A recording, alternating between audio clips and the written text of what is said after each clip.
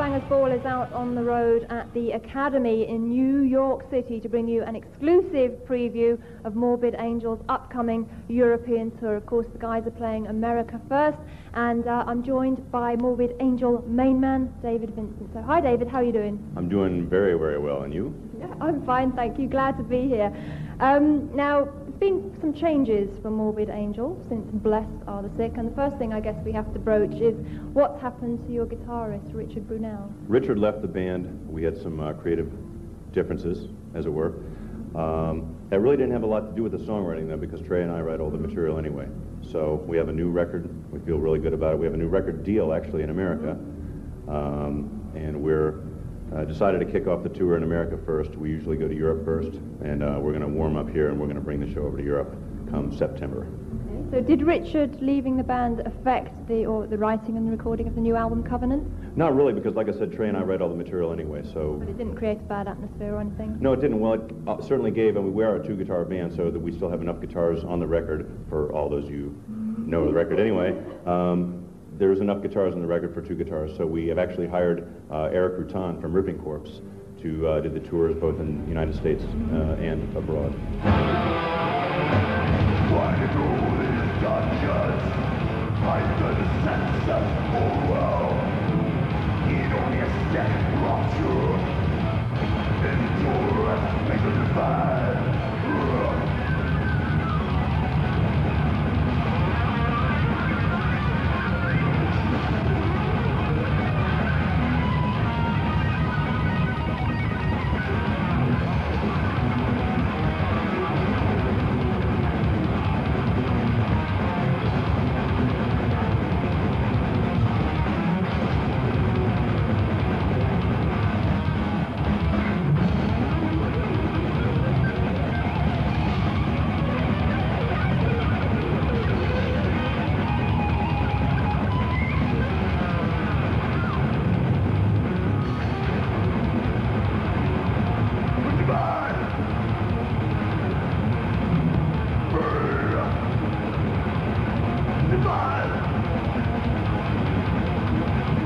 As we said, the new album is called Covenant, and that is kind of a secret pact or something. Now, is that something that's just within the band, or does it encompass a lot more than just the band?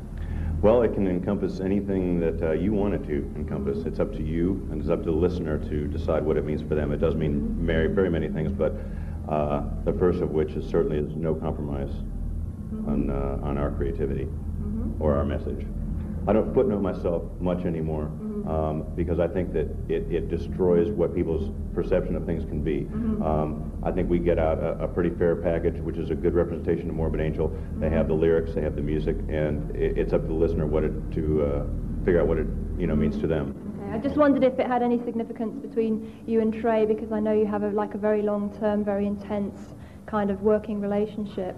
Well, we do, and there's something that has been tried to be compromised by a lot of different people. A lot of roadblocks have come up. Certainly, the extremity of our music is not something that is tolerable to everyone, but their intolerance is intolerable to us. So we're going to continue doing what we do, which is playing the most brutal music known to man, and we're going to do it with the style that only Morbid Angel can. Blasphemy, mockery in the sun, we are the Holy Ghost, flavor of the weak. God of rising greed, God of hypocrisy, we're having your bastard child, who got to come before me. Thunder Ghost, Thunder Ghost, Thunder Ghost, Blasphemy, the Holy Ghost.